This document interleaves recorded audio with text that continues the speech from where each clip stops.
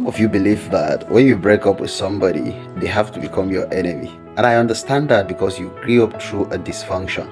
If we begin to address the dysfunctions that all of us grew through, like we would literally become a toast. We grew up knowing or thinking that we have to be enemies with people when we break up with them. Even your friends that you're no longer friends with, you no longer talk to, there is something in you that wants to make them your enemies because you think that life is black or white. You think that you're either friends or enemies. You think that it's either front or back, left or right. But there is a new perspective that you should learn. In today's fast-paced world, where somebody who is nothing now can become something in the next 1 hour, in the next 24 hours, you need to quit this dysfunction. There's something called closure. When you are in a relationship, it is like a business. You either win or you lose. It is normal for you to realize that you can't be together anymore and want to leave. You should create closure so that the two of you can move. Closure is like closing a door.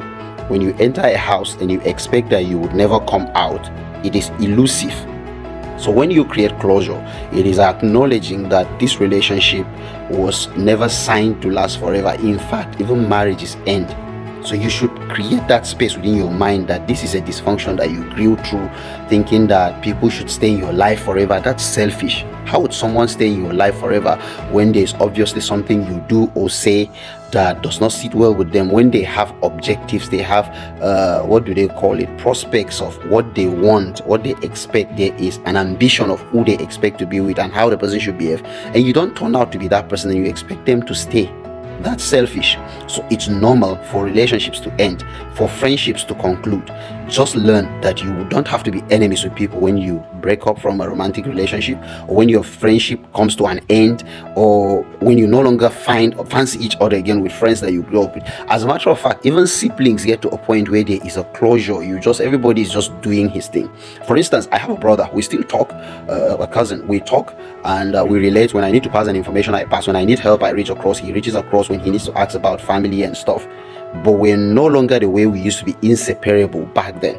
Back then, we used to always be together, especially during long vacations like this. He's actually the one that inspired this video. So it is okay to create a closure. It's okay to respect someone you broke up with. It's okay to maintain some level of friendship with the person that you once were romantic. You don't have to get to be together anymore, but it's okay to have some friendship, check up on each other, to care for somebody. I would say this and I would close. If you're capable of hating someone that you once were romantically involved with, it means one of two things, or both of two things.